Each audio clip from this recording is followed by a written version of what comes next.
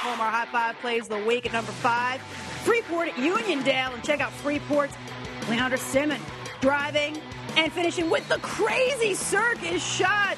He finished with 12 points, and that would put the game away for the guys of Freeport. They take this 52-45.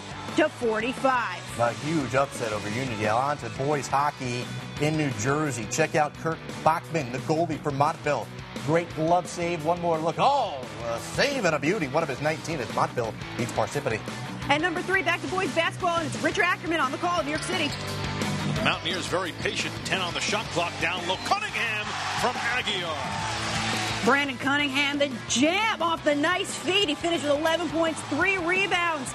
Mount St. Michael goes on to defeat Cardinal Hayes 60-50.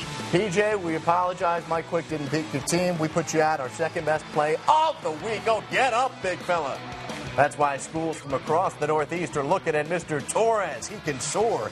A career night, 35 points, 14 rebounds as New Rochelle won big. Number 1, St. Mary's at Long Island Lutheran. You saw it earlier today. Lehigh's Jordan Allen, the block, then goes to the other way, finishing with the two-handed jam. Allen, 6 points. And guess what? It was this guy's 19th birthday. Now, Lehigh didn't win. But hey, Allen, you're present. You get our number 1 play of the week. St. Mary's won 57-55. Those are our high five plays of the week.